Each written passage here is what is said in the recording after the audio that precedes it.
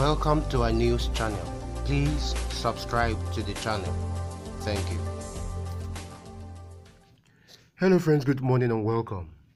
The headline of our news here says, there will be no governor in Imo State should Supreme Court fail to review her judgment. Okay guys, this is coming from the ex-deputy governor of Imo State. Like I said the other time, I think there's a big trouble going on in Imo right now, and there's a high level of confusion in Imo State because the Imolites said they voted for Emeka Ihedioha, while other people said they want Hope Uzodinma to be in the office. Now, the ex-deputy governor of Imo State, Honorable Engineer Gerald Irona, has said that there will be no governor in Imo State if the Supreme Court fails to upturn her January 14 judgment delivered in favor of Senator Hope Uzodinma of the All Progressive Congress, APC, for the March 2019 Imo State general election in 2019. Being part of a recorded audio statement of Honorable Engineer Gerald Irona, Supreme Court sacked Deputy Governor at the awareness creation meeting held in the office of Professor Pat Utomi in Victory Island, Lagos, with civil society members on Tuesday, 4th February 2020. Irona stated that we have audio evidences of how the DSS was calling members of the Tribunal and the Appeal Court, giving them instructions on what to do, and we are ready to tender the conversations between the Director General of the SSS and some of the judges involved. So this matter is survival of democracy. The country, I think the country is threatened. Not only the country, not only the state, I mean the whole country is threatened, because if this is going on in our judiciary, I think there's something wrong. He also said, let me just give you an instance to what the senior advocate reads. If you look at what Senator Hope Uzodinma presented to the tribunal, upon which the Supreme Court of Nigeria gave their judgment, by tomorrow we will be publishing booth-by-booth result presented by Senator Hope Uzodinma in this day newspaper. Now, if you look at number 69 on the table he presented, we have a total of 492 registered voters.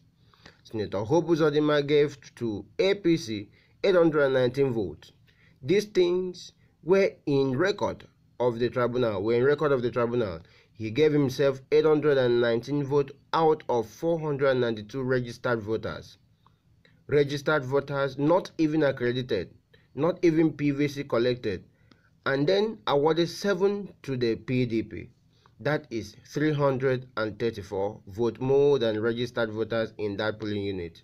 Now, you go to another polling unit among the 13 or 388 polling units, number 285 on the table presented by Senator Hope Uzodinma, we have 449 registered voters, out of which he gave the APC 780 votes and gave PDP 4 votes, and you have 335 over voters in that particular booth. Look, I don't want to continue with this, but if you look at the summary of the voting patterns, Senator Hope Uzodinma got average of between 12% and 15% of votes in other polling units, but when you come to result he presented, he had 98% of votes casted in those 388 polling booths, including my constituency, where he couldn't win House of Assembly, he couldn't win election, including His Excellency's, the governor's village of Mbutu, where he defeated His Excellency, and His Excellency couldn't score up to 10 votes and he scored 800 and something vote. So if you look at this, the Supreme Court of Nigeria did not, and let me even say this, they never believed that we would find out. But let me say one thing, we have records of fighting. When we were at the National Assembly, the then President Jonathan wanted to dictate to us on who will be the Speaker of the House. We said, no, you cannot. He addressed us and we say, you cannot. And we defied his order and voted, and it was televised. This, I'm telling you, is the 7th House, 2011, when Tambuwal was the Speaker. So, we were at the National Assembly then. So when we have history of struggle in our blood, so we are not coward. We are defeated in civil war. Our place was destroyed, but we are alive today.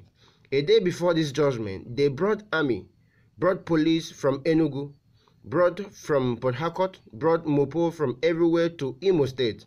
But we told our people, let's hear the judgment. And we have heard the judgment, and we believe that we have window for redress. If they refuses to do that, they will not be governor of Imo State.